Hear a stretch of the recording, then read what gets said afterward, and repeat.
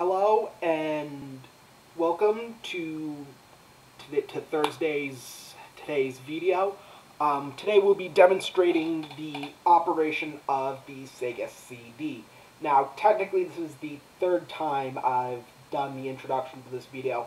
The first time I made it, the camera was out of focus, it was all blurry, but it didn't matter because in the end, Sony Vegas decided, well, let's turn it into a brown screen. The second time I did it like this, but because this sucker was plugged in, the audio turned out really quiet because this was all the way over here, and the audio, even though the audio is shit, it's coming from a webcam on top, so, you know, you take what you get. So, anyway, this is kind of stupid, but I am making these videos because I want video game preservation to be taken as seriously as railway preservation. I have nothing against railway preservation because I love trains. I love locomotives. Over there I have the first 26 books of the Railway series written by the Reverend Wilbur Awdry. I have several Thomas DVDs over there. Right now it has a bunch of other DVDs with it. I own a shit ton of Thomas Wooden Railway stuff. I know that's kind of bullshit because railway preservationists look down upon Thomas the Tank Engine, especially Chris N. Green, because, you know, the E2s, yeah, I agree with them, E2s are shit locomotives, but I mean, are you really gonna shit upon it even more just because some blue thing? It's like if a guy hated a hedgehog, but then hates hedgehogs even more because of Sonic the Hedgehog. That's stupid. But anyway, let's get into the video. Nice, so the TV is on, and as just for notation, this we'll be just demonstrating its ability to play audio CDs, and unlike the PS2 last time, it doesn't play anything else as far as multimedia functionality is concerned. But here we have the television all booted up. It's I would say a 90s era CRT with AV and antenna connections, part for the course. Alright, so by the way, this is a Model 1 Sega Genesis that I got at a yard sale, and it's an original model too. It's got the 16-bit embossed, the high-definition graphics. This is the version that's... Sorry about that, folks. Something happened, I jumped, and this is a Model 1 Sega Genesis, an original one, has the best sound quality supposedly, but it, you know, they all sound the same to me. So let's flip this switch, and it should boot up.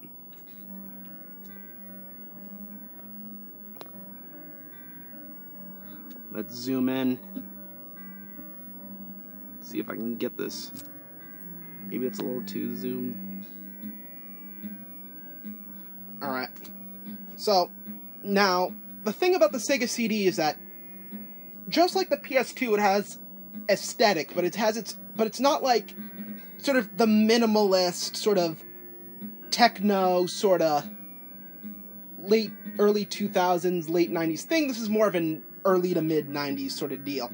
So here we have the Sega CD logo in its own colorful sort of thing going on. The reason it has the weird little effects is because the Sega CD, they added a lot of features that like the Super Nintendo had, so it has more colors than the Sega Genesis's 512 maximum color palette. It also has a bunch of weird Mode 7-ish effects, so... yeah, so anyway, to demonstrate its audio capabilities, I have with me Lac Megantic 1. The previous Lac Megantic that we used was actually the second one. This is the first one. So let's get that going. So there's no real thing to click the disc in, so you just put it in and it... Alright, by the way, this is a 3-button Sega Genesis controller, fairly standard. So let's press the start button.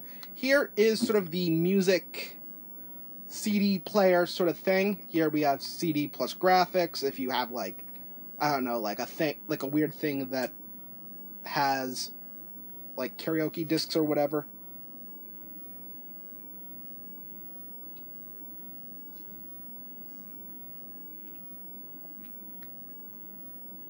Oh, that's just...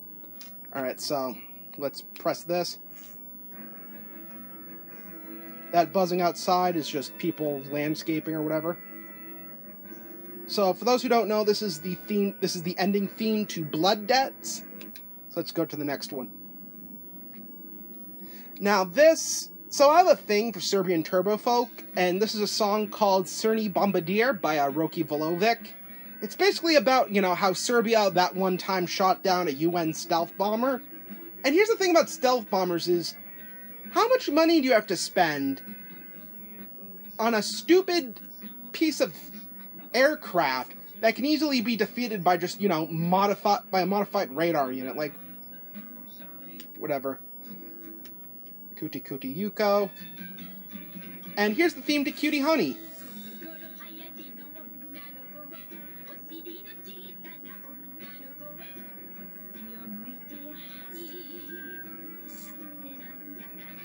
Alright, anyway, here we go.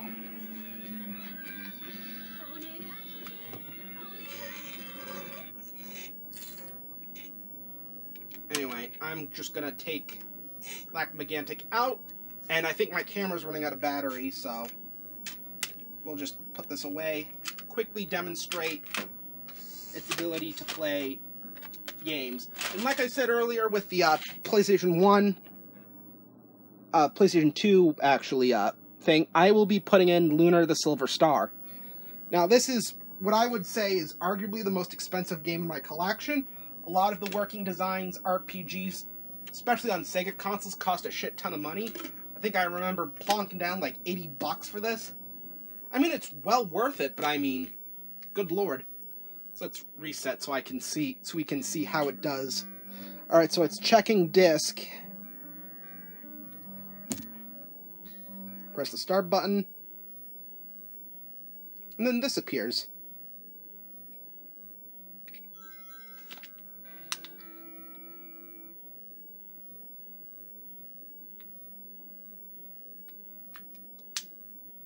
The Working Designs logo. Looking bomb as ever.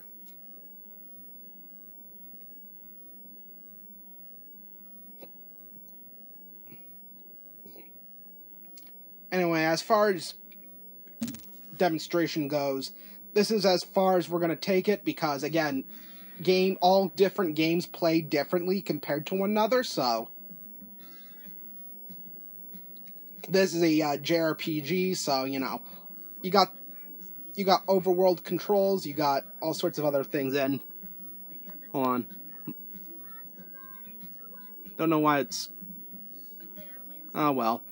This is a camera aimed at a CRT, so the weird lines and shit, you know, that's just scan lines and shit.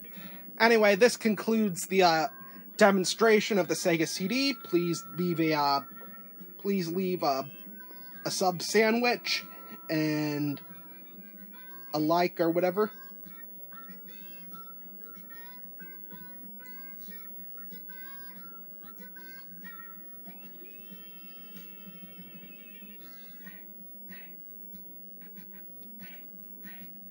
Also, this game has a bomb intro.